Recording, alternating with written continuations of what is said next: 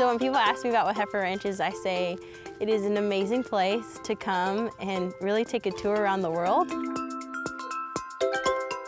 We are a learning center that helps people in this country primarily learn what life is like for our neighbors around the world. We have the benefits of having a global village, that there's houses that are from all over and people can see and really be a part of another part of the world. We practice experiential education so that the people that come here, they don't just see it, but they get to walk a mile in the shoes of our world neighbors and hopefully gain a better appreciation for what their lives are like. A majority of our participants are high school kids or young adults and children, and they're just blown away that, this is somebody's reality. This is somebody's reality around the world. And the main thing that we really want our participants to get is the fact that life is different for people in the world.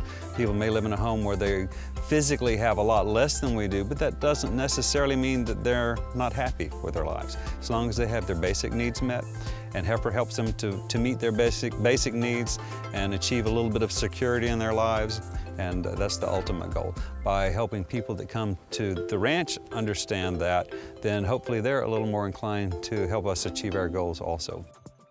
People should come and volunteer here because you get to be around a melting pot of volunteers. You get volunteers from all different states, all different upbringings, and you also can be around volunteers from around the world.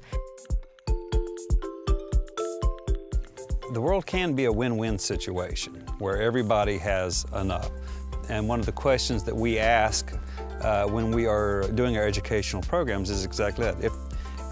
If there's enough for all, why don't all have enough?